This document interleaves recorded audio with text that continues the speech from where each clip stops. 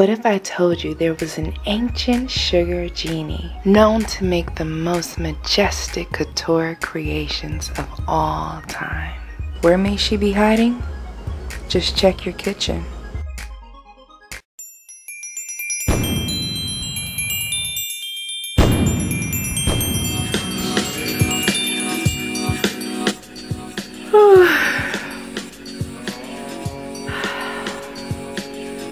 Are you here for a wish? Because I don't have any left. You have awakened me from my 162-year beauty sleep. Allow me to reintroduce myself. My name is Butter.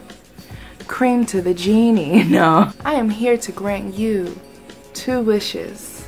It used to be 3, however people got greedy. Where are my manners? Hey Cakenistas, it is Marisha Genie. We are going to celebrate the remake of Aladdin, one of my favorite movies since I was probably like 4 years old. I just used to watch it on repeat. You know, my VHS tape got ruined. So, but I still have it. I still have Pocahontas, Beauty and the Beast. I still have all of my VHS tapes. I don't throw nothing away. Wow, should I be in the shadow in the cave of wonders, or should I come out to the light? I've been wanting to do another face cake for a very long time. Me doing the face cakes was like opening up a whole new world for me. A whole new world. A dazzling place I never knew. Way up here, I'm in a whole new world. Every turn a surprise. Today, I'm going to make a genie cake. I'm going to make it as realistic as I possibly can. Although, as usual, I had a little bit of, a few mishaps and mistakes. But it's okay. This is my brother after all. Wrong film. I'm ready to grant you guys some wishes. However, I do have a wish of my own. I want you guys to subscribe to the channel and press on the notification bell. And then we can get started. Okay, Cakenistas, I am starting off with a 9x9 inch square cake. I have my template here. This was actually just a printout that I found on Google. I'm gonna cut around his head. I had to remove his ears. There's some pretty big ears, and I definitely just need the outline of that face for now, as well as the beard. So I'm gonna cut out the cake, and this is why I really can't stand these silicone pans, because I'm so certain every time that all of the cake is going to come out and then most of it is left in the pan. Either way, I'm going to take a little bit of frosting and make a cake dough by kneading it into the cake crumbs until it feels like putty, and then I'm going to use this for his bone structure later on. So for now, I'm going to put that template back onto the cake, and I'm going to use an X-acto knife and just cut out the eyes. I'm not going to go all the way down to the bottom of the cake, just about a ½ inch.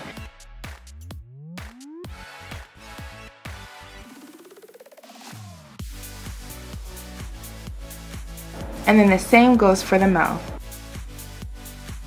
I figure instead of just cutting out the template, I might as well cut out the cake at the same time. So initially you're going to see me just remove the center of the mouth where his tongue is. But I'm going to go back and I'm going to actually remove where the teeth are as well.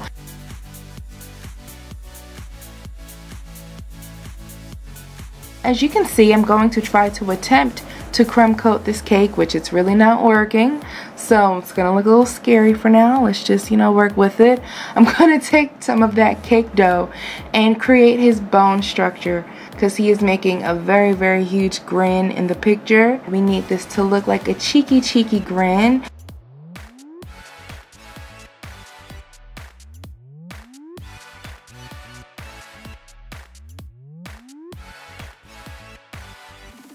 I'm also going to use a little bit of the cake for his brow bone.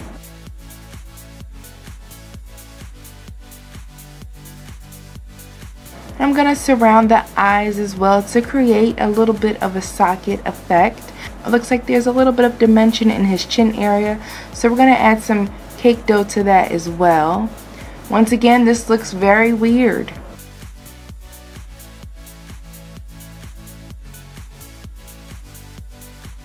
But in order for me to finish crumb coating it, I'm going to need to freeze it. So I froze it for about an hour, and then I went back with some frosting and attempted to cover the whole cake.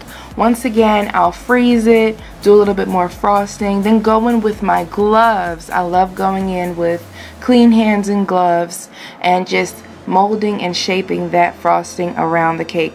And after I do that, this is what it looks like. It's making a little bit more sense. Now I'm going to add a little bit of blue buttercream. Now the purpose for this was to initially get more of an idea, more of a feel of how it was going to look once the fondant was on there. I also remember that realistically I may have cracks, and it's best if you have cracks for the frosting underneath to be the same color as the fondant so that it's not so obvious. However, this just looks a hot mess.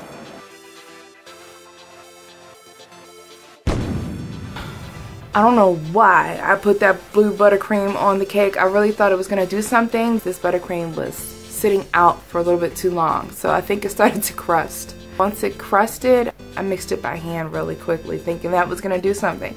So when I put it onto the cake, it just looked like, why, Marisha, why?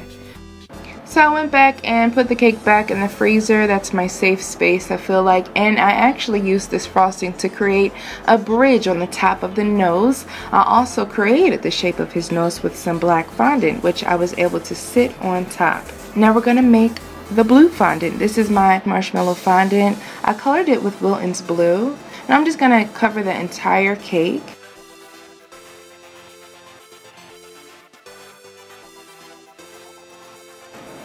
At this point, the cake is frozen so that I can really mold and shape the fondant to the cake without too many issues. However, with that being said, the cake will get super stiff very fast, so you have to work pretty quickly. And then you're also going to see a lot of condensation as the cake falls out. Now I'm going to take my airbrush machine, and I put a little bit of blue gel dye with water in the machine, and I'm just going to spray around where his face would have shadow and extra structure, like around his cheeks and his eye sockets. And now I'm going to use some white fondant to cut out the teeth.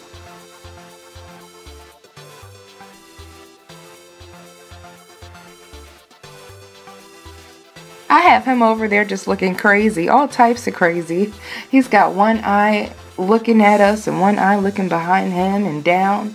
His teeth are moving all around him. So as you can see, I'm just creating the indentations of each individual tooth. They're pretty big teeth. They are some large teeth.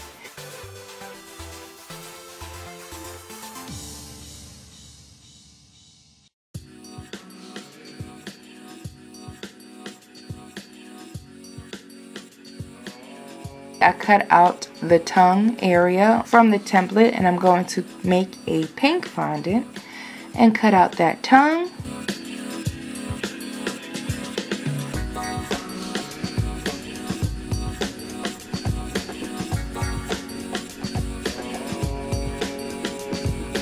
And then I need to create that indentation in the very center using a fondant tool, or the back of a knife would work as well.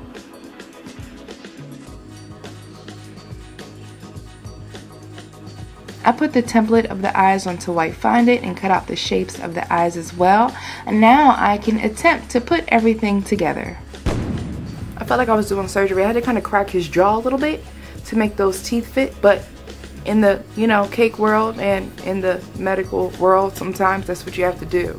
Now that those pieces are attached with water, I'm going to cut out his beard, which I also removed from the template, and I'm going to cut out his eyebrows as well. And this is really when his facial features start to make sense.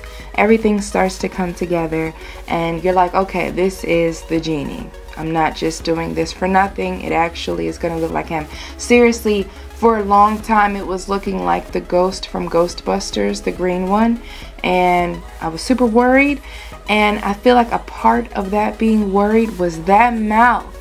Those teeth don't look quite right, you guys. So before we fix that, I'm attaching the beard. I felt like the beard needed more dimension, so I'm adding rolls of fondant to really make that stand out.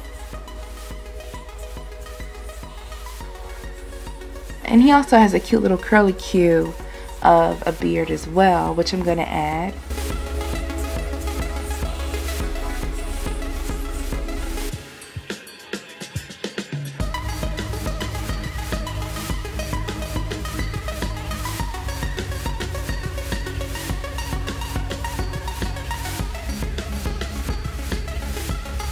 Now we're going to make his hair, and that's just a rolled up piece of fondant. He has the easiest little bit of hair to make ever in the world. It's like the cutest little ponytail, almost like a 80s, 90s swag. And then I'm going to add a little bit of texture and then wrap a bit of white fondant around his little ponytail.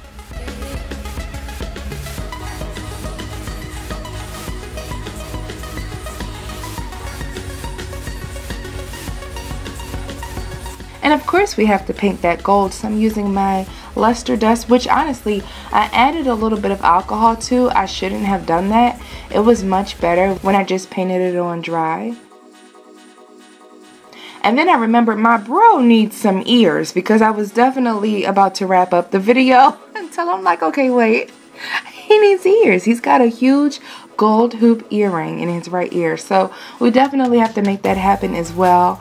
Once everything is together, he is complete. You can see in the mouth area, I went in with a black gel marker and I just painted that little black gap to make it look like an actual mouth. Yeah, I'm weird. I'm picking broski's nose because that's what we do. We're siblings. So I hope that you guys enjoyed this video. Let me know what you thought down below in the comments. I never cut into my cakes. So not only am I going to cut into the cake in this video, but I'm actually going to destroy it a little bit. So this hurt. But I hope that you guys enjoyed it. Couture and a genie cake. Bye guys.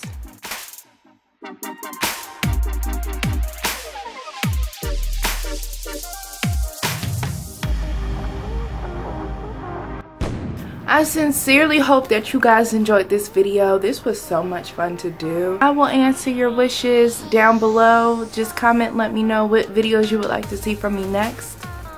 Thought I saw a bug.